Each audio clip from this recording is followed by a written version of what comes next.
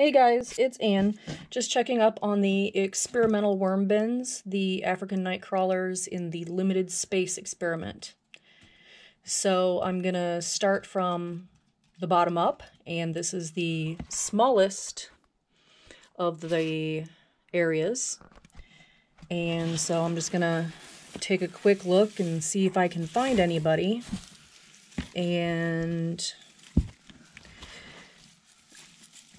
there's only, 20 worms in here, so they do often manage to play hide and seek from me.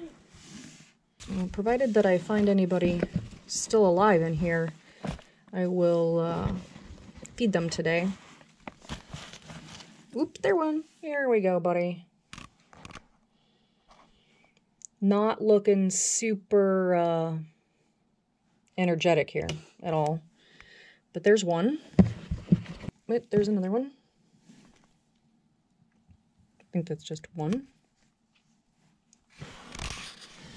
There's the two of them. But it is right at 60 degrees in here, so it is really kind of cold for their... Oop, there's another one. Yay, we're up to 3. I think I might have broken up the party here. Oops, sorry guys. Here's another one. These guys are like ninjas, I swear. Alright, well, like I said, these are not the most vigorous happy worms I have ever seen in my life. But I'm gonna put everybody back. And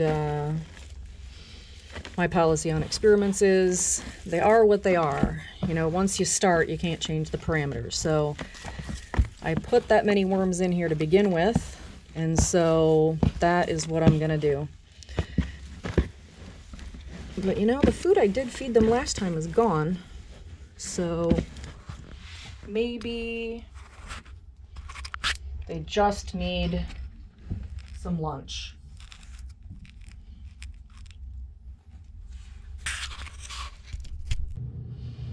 Okay, we are going to feed this bin. This is my official second feeding of the experimental bin. So I'm going to put the camera down here, and then I'm gonna feed them each a cup, each of these bins a cup of my pureed food, which is a combination of, honestly, bananas and apples and all that, with some eggshells and coffee grinds and all that.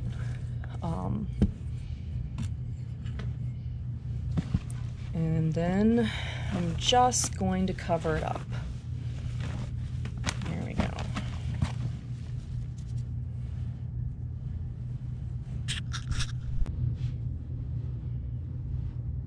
Okay, this is bin number 2. Temperature is right at 60 degrees for the medium bin. So first gonna take a peek at these guys and see if we can find anybody being home. Of course, that would be ideal. But the ANCs are just a little sneaky. Sometimes I don't have the best time finding them. Luckily, I'm not alone in that problem. Ooh, okay, alright, one-handed it is. Okay, so still looking for my little buddies in here.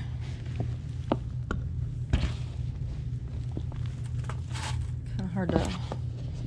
These bins are not completely shallow, but they are very narrow, so it's kind of hard to... Oops, hey, found somebody. Hello. There you go. Well, again, he's wiggling, but he's He's not super awesome happy. Yeah, I don't know how I'm ever going to see any of the cocoons in this bin. The leaves are so dark. Yeah, when I did the harvest on the other A and C bin earlier this week, I found one, and there was, you know, hundreds and hundreds of worms in there. God knows how I'm gonna find it. Whoop, there we go. Worm number 2.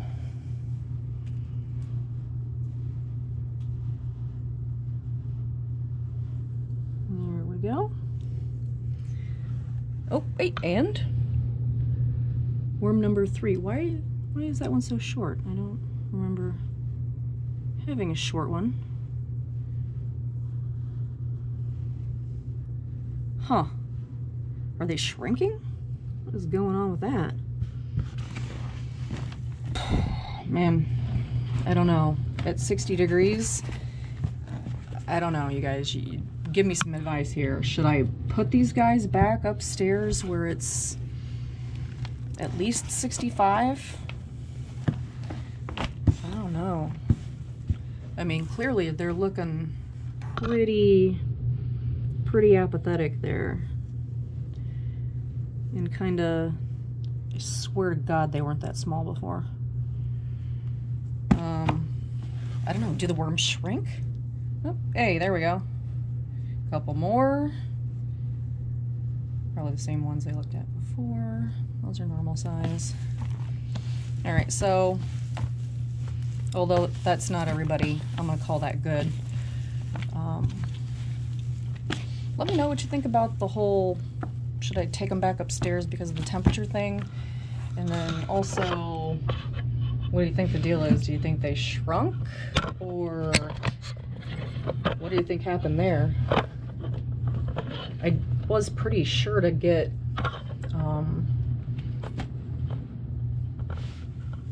full-grown mature worms. I don't know. I'm gonna bury the food kind of deep because that seems to be where I'm finding everybody, so I'm not gonna try and shoot myself in the foot and put the food where I can't even find the worms. All right, now we'll go up to the biggest bin. Okay, so this is the bin with the largest amount of bedding in it. I don't know. I'm gonna have to look back at everybody's notes to see how long they had planned on this experiment going, but see if I can even find anybody in this one. Still feels a little dry. I'm gonna definitely give them a spritz of water after we're all done here. Provided, you know, like I said, either way, my policy on experiments in general is I'm just going to let it run the course and, oops, there we go. Found somebody at home. There we go.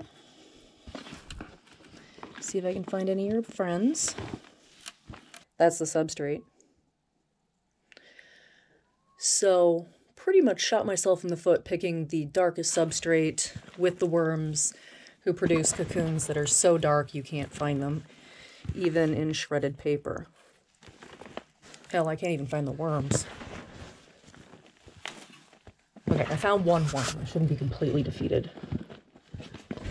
But unlike everybody else who started with like 4 or 5 or 10, I've got 20 in here.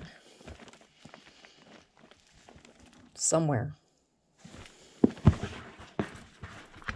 So I'm almost thinking that if I'm going to get anything as far as results where I can even measure them, I'm thinking I'm probably going to have to go for a very long time. So if it gets to be the end of the experiment, you know, I'll count worms or weigh worms or whatever like everybody else does, but for my own sanity and knowledge, I think I will probably let this run for probably a year.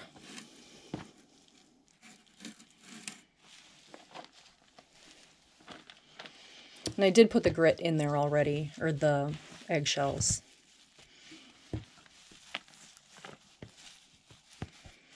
All right, well, that is the update on the experimental worm bins. Super boring. Quite a few no-shows in the worm department, and but let me know what you think about the temperature. Should I bring them upstairs? And yeah, so please comment, especially if you're taking part in the experiment. Let me know what you guys think. All right, thanks, guys. Thanks for hanging out with me and the worms, and see you guys later.